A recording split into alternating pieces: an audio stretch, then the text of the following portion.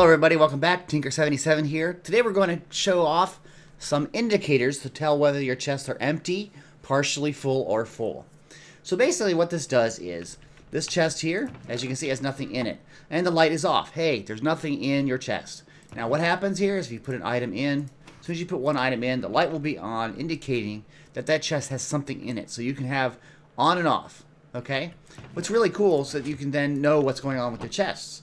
Now, what do you want to do if you want your chest to be completely full before the light turns on? Well, you have to do a slight modification of this system by putting a block up and changing where the comparator is and putting a hopper.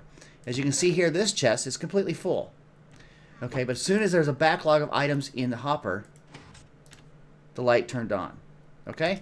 It's a pretty simple circuit, and you can see that it's tileable, and you can just scale this as big as you want and whatever you need. You can run hoppers down into each of your chests if you want to do that, and then have a hopper line on top where you're doing a flow from maybe some sort of sorting system or that sort of nature of thing. So let me show you how this is built. To start off, you're going to have 4 blocks for each chest that you're going to want an indicator for. Now, put a block here and here, and put a repeater on each of those going to each of those blocks. Now what you want to do is put a redstone lamp and put 3 more blocks. Okay? On top of these 2, you put your chest, you put your comparator behind that, and then what you do is you put a sticky piston facing downward right against the comparator and throw in a redstone block. And that's it. That's the basic circuit. Now you can just tile this out as far as you want, and then you are ready to go. Now right now, as you can see, there's nothing in the chest. If you put something in it, one single item, it activates and it shows you that the chest has something in it. Okay? So let me fill this out a little bit more, and then we'll show you how to do it to make where it'll only indicate if the chest is completely full. Now we have 5 chests in a row, and the way you do chests like this, they're next to each other. You have to do a regular row of chests and then trap chest and alternate them. That's how you get them stacked close together.